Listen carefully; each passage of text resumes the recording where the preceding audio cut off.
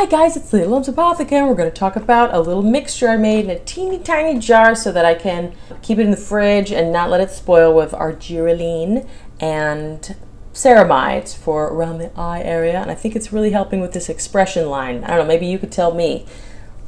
Let's discuss. What do you think of my little jingle at the beginning of my little bumper? This goes, ah. I think it's hilarious. You know, it's like, oh, like the Holy Grail moment. You know, the Holy Grail, your HG cosmetic product. You get it? Darlings, Leda Loves Apothecary. We're going to talk about a little mixture I made in this little teeny tiny 0.25% container of Argireline, which is like the topical Botox. Not exactly, but it works. Ceramides.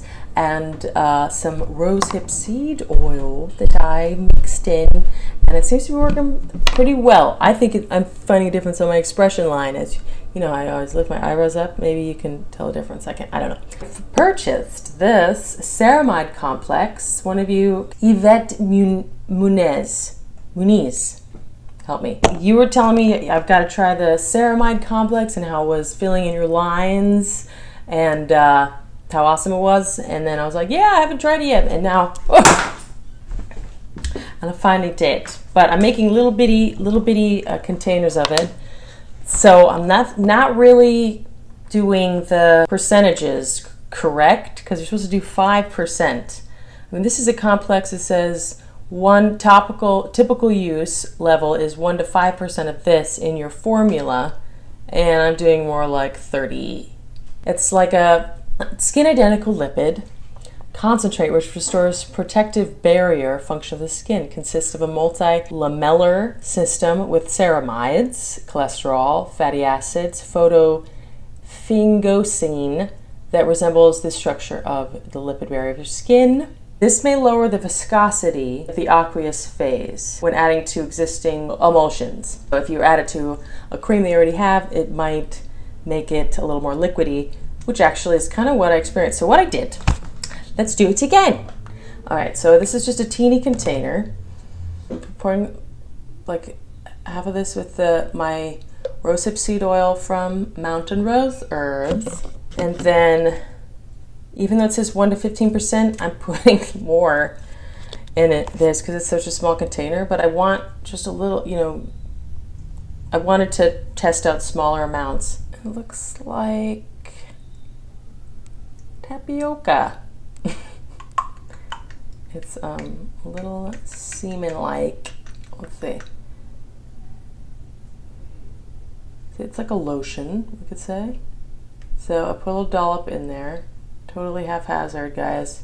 Sorry, I'm not really measuring. You could really use less. Since I just bought us 1 full ounce of this. I'll post a recipe, which is on their site, Making Cosmetics. Then I put my Argireline, which they have there as well. I got this one from an Etsy shop though, which got it from Lotion Crafters. So there's multiple places where you can get those. And then I just shook it up. So the ceramides and the Argireline, these peptides, that's where you put in the cooling off phase of making stuff. So what I did is I heated it up a little bit, if it's not mixing very nice, under hot water. And I shake it, or percussive mixing against my hand. It's kind of a creamy, I just use a little bit like that. It's like a creamy, very, the ceramides do make it very, not very gel-like, so I would just put that into my eye.